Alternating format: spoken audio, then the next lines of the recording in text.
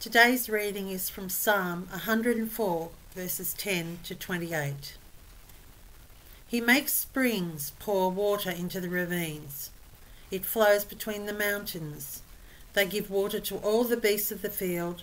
The wild donkeys quench their thirst.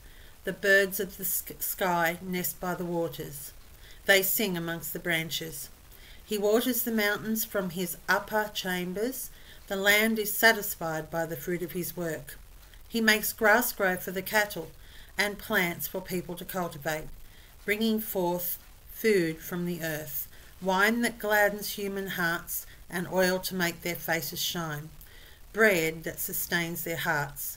The trees of the Lord are well watered, the cedars of Lebanon that he planted. There the birds make their nests. The stork has its home in the junipers. The high mountains belong to the wild goats, and the crags are a refuge for the hyrax. He made the moon to mark the seasons, and the sun knows when to go down.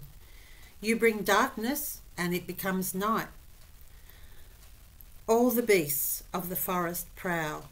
The lions roar for their prey, and they seek their food from God.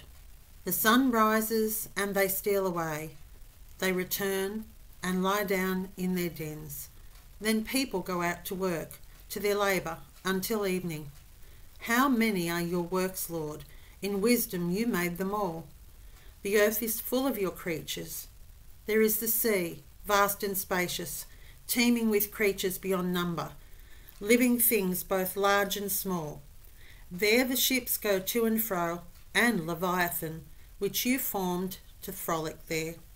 All creatures look to you, Lord, to give them their food at the proper time, and when you give it to them, they gather it up.